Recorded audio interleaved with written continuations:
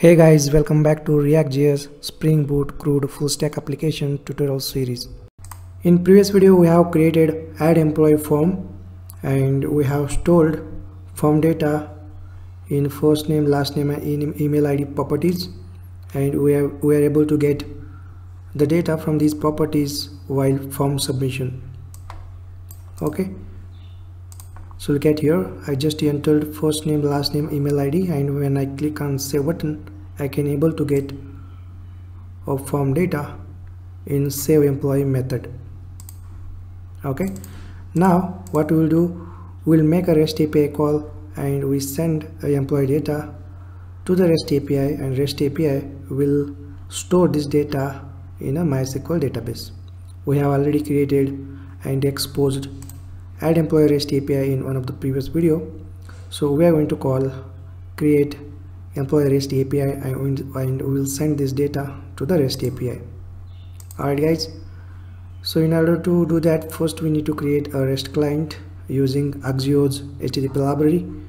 Go to the employee service.js file, and we have already created a get employee method which will call all employee REST API. Okay, now similarly let's go ahead and let's create one more method over here, like create employee, and just pass employee object as a method argument, and then return Axios dot post. So we are going to call post method here because this is the form submission. So once we submit the form, we have to send form data to the REST API through post HTTP method, and then REST API will handle form data at the server side and it will store the form data in a database. Alright, let's pass a base URL over here. After that we need to pass a form data, that is employee. That's it. Next, go to the create employee component. Okay, so go to the save employee method. Inside this method we are going to call employee service and then call create employee and pass employee object.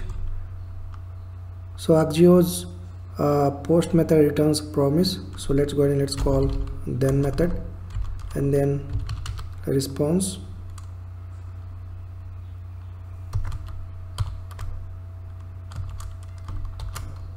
And inside this then method, what we'll do,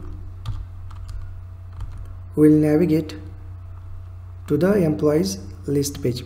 So once we submit a form data successfully, then we should navigate to the employees list page, right? For that, here what we'll do, we'll just call this dot props dot history. Let's get a history object from the route using props. So we got a success response from the REST API. We should navigate to the employees list page. Okay, great. Let us save all the files, create component, create employee component as well as employee service, and then let's go back to the browser and let us see how it works. Yeah, here we go. Just refresh one more time and let's add data to the form. First name as Ramesh, last name as Furtare, email ID as ramesh@gmail.com. hit save button. Yeah, here we go. So we have successfully added a new employee to the employees list. Alright guys, what we have done, we have created create employee method inside employee service. So this will make a REST API call, and inside a create employee component we have used employee service and its method called create employee, and we just pass employee object to this method, and after the successful response of the REST API we just navigated to the employees list page. It's pretty simple, right? Great.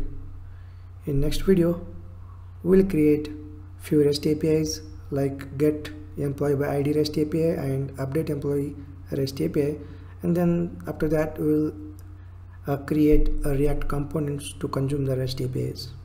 Alright guys, thanks for watching. I will see you in the next video.